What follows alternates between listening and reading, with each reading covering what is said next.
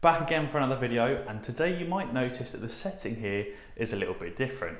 That's because I'm actually filming for my very first buy-to-let property that's currently under renovation. So today I'm going to be walking you through the whole process. I'm going to be showing you some of the photos before the renovation and talk about why I purchased the property.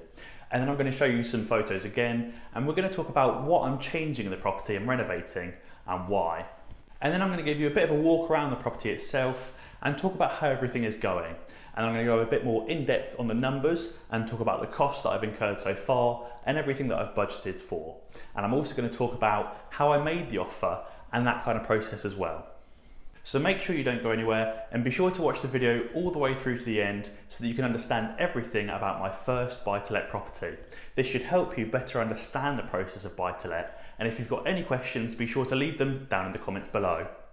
So let's jump straight into it, and let's start with the worst room in the house, which is the bathroom.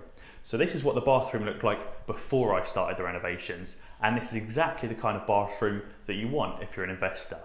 But why is that? Well, basically, it's absolutely horrific. Imagine if you're a newly married couple about to have their first child, or if you're a professional earning a decent wage and you want to buy your first property instead of renting. Is this the kind of bathroom that you want? Absolutely not. And that's why it makes it great from an investor's standpoint, because regular people aren't going to want a bathroom or a property like this. So the things that stand out for me in this photo are first the carpet flooring. Regular people don't want carpet in their bathroom. They want nice, fancy porcelain tile. So this is really great for an investor because it means that I can buy this property and add value to this property by replacing the carpet with tiles. Next up, we have the colour scheme. Lime green is probably not most people's dream bathroom colour. Some people might absolutely love lime green and want their entire house lime green, but 99% of the population probably don't. So this is an instant turn off for pretty much everyone out there, which means that I, as an investor, can come in and pick up a good deal. A few other points to note. You can probably see that there's a little bit of mould in the top corner of the bathroom. The ceiling was really mouldy, and I've got another photo that shows that a bit better here. Now this might turn off most people and really scare them, because they might think that there's a roof problem that's caused this mould, or rising damp that's gone up the entire house. But actually, if you take a second to look, you'll notice that there's no ventilation fan in this bathroom. And on top of that, when I went to go and view the property, the windows were actually locked shut and could only be opened by an Allen key and not a regular key. The previous tenant was like 80 years old or something like that. So chances are is that she never even opened the windows in this bathroom, and that's what caused the mould. Next room we have here is the kitchen. And this is what it looked like before I started the renovations. And as you can see, there's just a lot of different colours going on here. Firstly, we have the wall, which is like a weird yellowy orange kind of mixed colour. Now it probably shows up a little bit better on the video, but you can see that it's almost like brown stained. Like you've got some bits like here that are quite dark, and then some bits over here that are quite light, some patches that are really light, and especially as when you go up a little bit closer, you can see the amount of like almost speckled dirt and just a bunch of different colours that they've got going on with this wall. So it's not really like a consistent colour scheme, and it's just a bit much. And on top of that, you've got this wood panel on the back of the kitchen itself, this white panel next to that, you've got these like beigey kind of tiles, this white marble laminate effect worktop, a metal sink, a white fridge. There's just a bit too many colours going on here, and it's probably not most people's dream kitchen. The average person probably wants a nice modern grey or a modern white, or maybe even a bit more of a traditional oak effect, but probably not this yellowy orange kind of mixed colour that's going on. So while I was walking around this property, I was trying to consider two things. Firstly, what kind of things are in the property that are going to put off regular people, like the greens in the bathroom, these like mixed yellowy orange in the kitchen. You know, you've got these mouldy stained carpets, a very dirty property, lots of different things that are going to put off the average first time buyer. And secondly, I'm really trying to figure out where exactly I can add value. Now I suppose these kind of fall hand in hand. But as an example, obviously a nice white coat in the kitchen or a nice grey tile in the bathroom and a white coat everywhere around the house is going to make the property 100 times more desirable by the regular first-time buyer. Maybe changing out that downstairs carpet for a nice vinyl wood effect plank, or changing out the bathroom carpet with some nice tiles. Both of these will make the property a lot more desirable. Or for another example, changing that metal sink that you might find in a school science classroom to a nice composite sink isn't going to be too expensive and is going to make the property so much more desirable by that regular first-time buyer. And again, we can just look at these photos in the bedroom and in the hallway and just see that there's just a bit too much going on. There's pink in the bedroom, white in the hallway, green in the bathroom, yellowy orange downstairs. There's just too many colours and not one consistent colour scheme. And on top of that, but if you actually look a little bit closer to these walls in the hallway, you can see they're all stained with these like brown speckles. I don't know if it's where someone's been smoking in the property, but obviously you can see that it's just definitely not a nice crisp white wall. It's obviously very speckled and very stained. So a quick repaint would obviously fix all of this and just make the property, as I said, much more desirable. Now, what am I changing or renovating and why? Let's start back in with the bathroom. So I first removed the bath, the sink, the toilet, all the tiles off the wall and the carpet as well. Now I guess I could have kept the appliances and just repainted them or restained them white, and I could have kept the tiles and just tiled up to the ceilings and tiled the floor as well. But I didn't want to do that. I wanted to really upgrade this property. I wanted to put in a shower. So obviously firstly I had to flip the bathtub because at the moment all the pipe work is underneath the window. And I then wanted to put in a really nice combination sink and toilet combo because those are really modern and really help freshen up and update this property. Now you don't have to break the bank for this kind of upgrade. A combination unit like that is only about 250 to 300 quid, including the loo and the installation kit. And obviously this is a fairly small bathroom, so the tiles for this whole room, being floor and all the walls all the way up to the ceiling, was around 300 to 400 quid.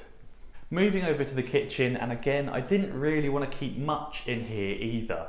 The old science lab sink needed to go, and the cabinets were A, from the 80s, and B, had a lot of broken drawers and broken doors and broken shelves. So obviously that kind of just needed to go instead of being repaired. But saying this, I am actually quite a fan of the old saying, if it ain't broke, don't fix it. And that's exactly the approach I took to the fridge.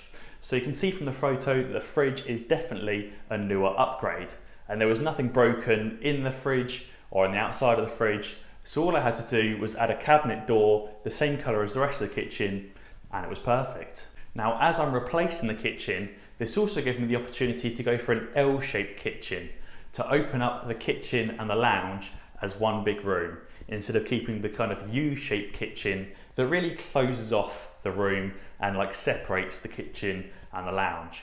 I'm also changing the carpet to some nice grey wood effect vinyl click flooring and painting all the walls white. I've also decided on a grey quartz countertop instead of the current laminate countertop. The colour scheme is very much going to be white and grey all over the house. White walls and ceilings and grey flooring and white appliances and different bits and pieces like that, because it really keeps the colour scheme consistent all the way through the house. And I don't want to say keeps it dull and boring, but keeps it very predictable, and most people out there like grey as a colour. So that keeps my target market for this property very wide, instead of painting the entire property bright pink everywhere, which is obviously going to very much narrow the target market. Again, in the bedroom, I've repainted all the walls white and the carpet is obviously going to be grey. Now, instead of cleaning and repairing the skirting, I've actually decided just to replace it. So why have I done this? Skirting is actually really cheap. You can go to B&Q or even an online retailer and buy 3 meters of skirting for a tenner. So it might cost you £300 to do the entire house, and it's obviously going to make the property much more desirable. Now, there's a few practical upgrades I wanted to do to the property as well. As you can see, so far in each room, there's just one central light.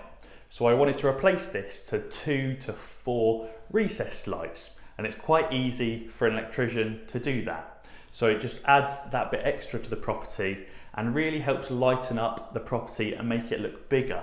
So lighting can actually have quite a big impact on a property by making it look a lot bigger than it actually is. Now also, something that really attracted me to this property was that the windows were all single glazed all around the house.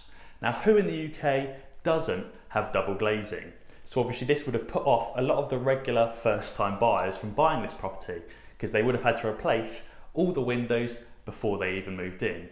And therefore, it just means that there's going to be less people wanting to buy the property, meaning that I could probably get a good deal. Now, I also did a few fairly cheap EPC upgrades, like adding some extra insulation and changing the heating sources.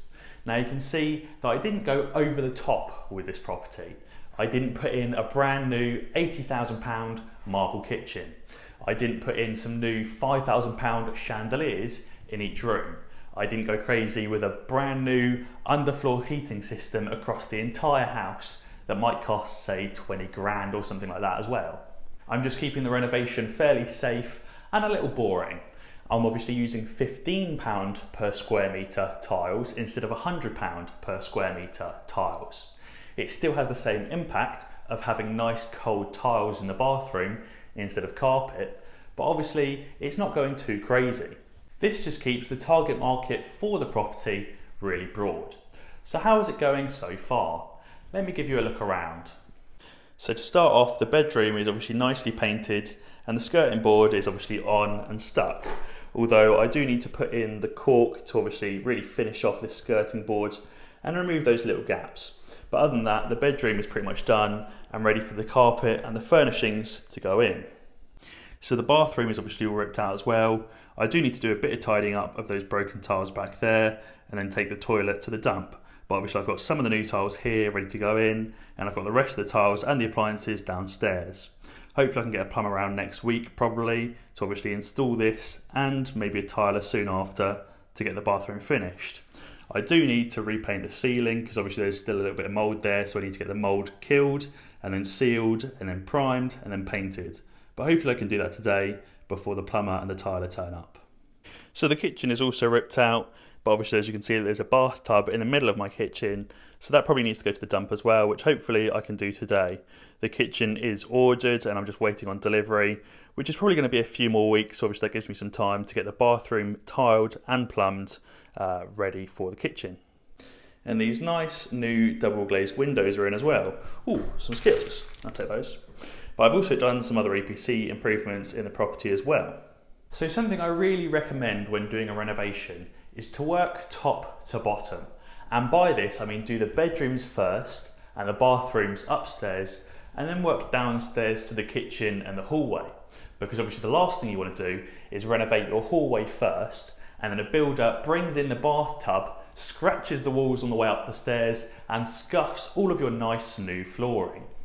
Ideally you want to work one room at a time, and when you finish that room you kind of like close the door and lock it off so that no one else is really allowed in that room and can only go in the other rooms and renovate them. That way it stops one of the rooms that are finished getting ruined. If you've made it this far into the video, then be sure to drop a comment down below, let me know what you think of my first buy-to-let property, and check out some of my other videos if you haven't already. Also be sure to drop a like down below and subscribe to the channel if you haven't already as well. So let's talk numbers. This property actually came up for sale as a probate sale, which is where somebody passes away and leaves the property to their next of kin.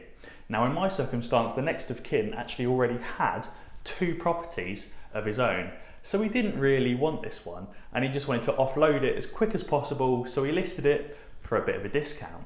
So I saw this property the day it was listed for £185,000. I had a quick flick through all of the photos to see if I could spot any gleaming problems, such as a broken or damaged roof that would cost a lot to replace, or rising damp all over the house, or collapsing foundations. It didn't have any of these big gleaming issues, and I saw potential to upgrade and update the property. So I then went on to Rightmove sold prices to get an idea of prices in the immediate area. The property is on like a small cul-de-sac, and every single property on this road is the same size, has the same amount of bedrooms, same amount of bathrooms, everything. It's basically just replicas of the same property. So I saw that there'd been 5 sales on this cul-de-sac between 2017 and 2020. All of the sales were ranging in price between £230,000 and £250,000. So I saw that I obviously had quite a good margin there of profit. So all 5 of these properties were really in tip-top condition, and obviously mine definitely wasn't.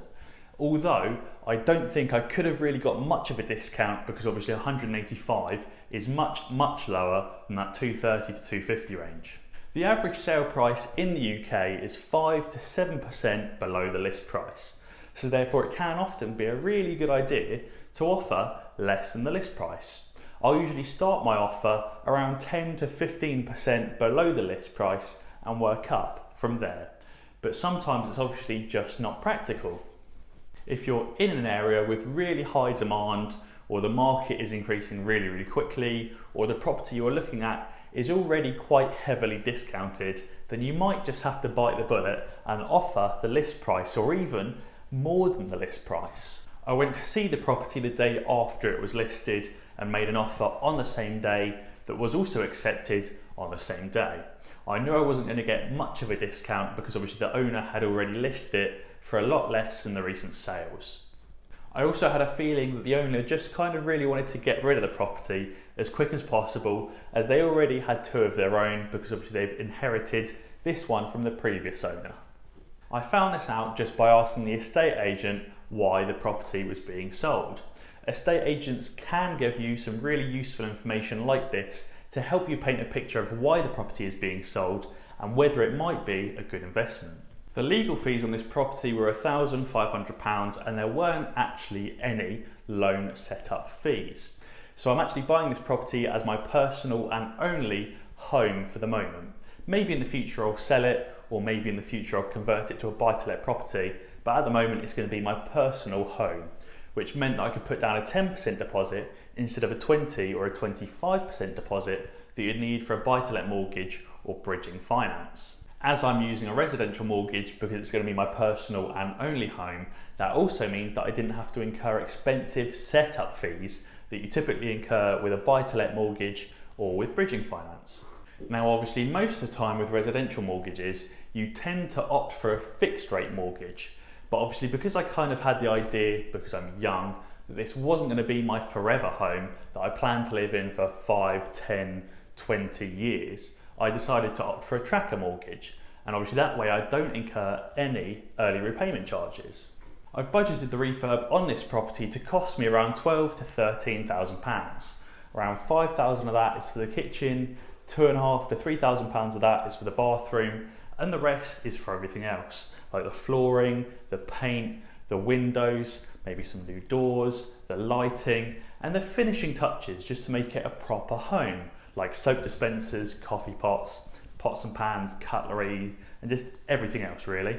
Because that way I'll be actually able to live in the home and make it my personal and only home. Obviously I can stay here, have dinner, live here and everything else for however long I decide to live here before maybe selling it or converting it to a buy-to-let property. So all in, I'm probably somewhere around £200,000, which is obviously much less than the price that I've seen properties on this same road go for of £230,000 to £250,000. Now obviously in the future, if I do decide to sell this property, I'll have to pay selling costs and legal fees, and if I decide to convert onto a buy-to-let mortgage, I'll have to pay legal fees as well, and I might have to maybe put some more money in to obviously change it from a 10% deposit up to a 20 or a 25% deposit, or maybe I'll have enough money in the property in equity to do that, but I just won't be able to pull out that much money. Pre-pandemic, I could pretty much pull out all of my initial deposit, but nothing else, and maybe not all of my initial deposit, maybe just most of it. But obviously I don't really know how the property market is going to react. At the moment, I don't think the market is going to crash, but obviously if we do have a second wave, it's very possible, and I've obviously talked a lot more about this in my market crash related videos. Another thing I wanted to add for those that are interested in investing in property, but just haven't found a deal good enough at the moment where the figures stack up and they could pull out their entire initial deposit. It is possible to find a property like this, but they don't come up every single day, or 2 or 3 properties a day don't come up like this. It took me about 5 months to find this property, of looking on Rightmove twice a day and obviously going to a lot of other viewings and making more offers that got rejected before I found this property. As always guys, if you enjoyed this video, be sure to check out some of my other videos. Alternatively, subscribe to the channel and ding the notification bell, because that way you'll be alerted when I upload a new video. Cheers!